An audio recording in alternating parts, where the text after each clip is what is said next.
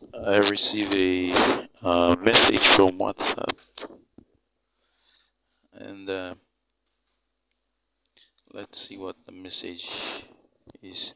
It says, "If you're a serious person who dares to do the works of God, I am a mother of two children. My name is Christian Dimitri. I live in the country of France, and my children uh, decided in a traffic accident. My husband tragically passed away, and I have throat cancer. This is why I wish to make a donation to an honest, sincere, and generous person.